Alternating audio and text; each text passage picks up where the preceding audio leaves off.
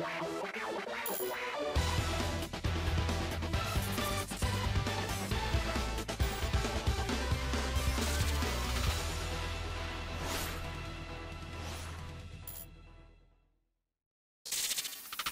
everyone, how are you doing? This is MD Tech here with another quick tutorial.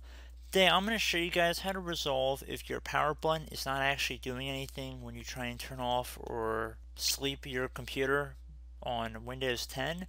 So this can definitely be a very frustrating issue if you're experiencing it.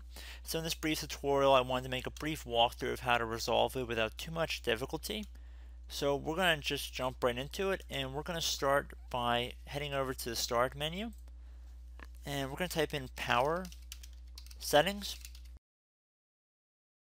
and one of the setting options that should come up should say power options. So if you'd rather type in power options, you could do that as well. So we're going to select that. So on this new window that appears, you want to left click on this option that says choose what the power button does right underneath control panel home. So you want to left click on that, and then where it says when I press the power button, you can change the settings by clicking this little arrow, and it'll open up the drop down menu. So if it's currently set to do nothing, all you have to do is set it to the shutdown position, and then once you're done doing that, you can click on Save Changes. If you wanted to change it to sleep, you could do that as well, and then click Save Changes.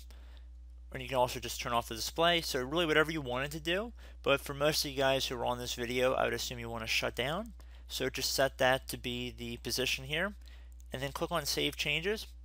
You can close out of this window at this point, and you should be good to go, and your power button should be working as normal. So I hope this brief tutorial helped you guys out, and I will catch you in the next video. Goodbye.